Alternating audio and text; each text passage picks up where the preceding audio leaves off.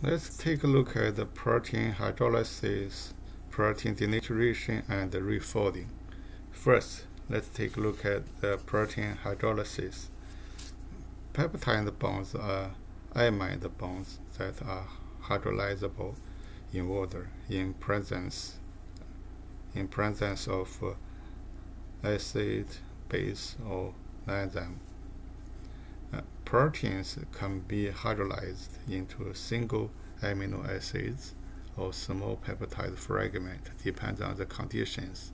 It's often used for protein amino acid content analysis, protein sequencing, protein mass determination, and structure analysis. That's the structure information here. This is a this is a tripeptide. This one molecule is isoleucine, is glycine, is phenylalanine. Okay, 3 amino acid residues, a tripeptide, and they can be hydrolyzed at the peptide bond, amide bond here, CN bond, and form 3 amino acid. 3 amino acid. One is isoleucine, glycine, and phenylalanine.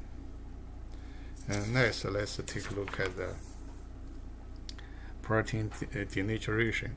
Protein denaturation and refolding.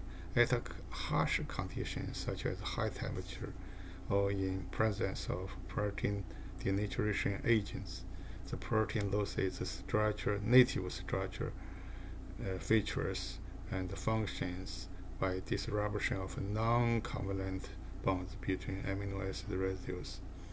Disulfide bonds are also broken by including reducing agents, but the peptide bonds are not hydrolyzed. This is a denaturation. Protein refolding.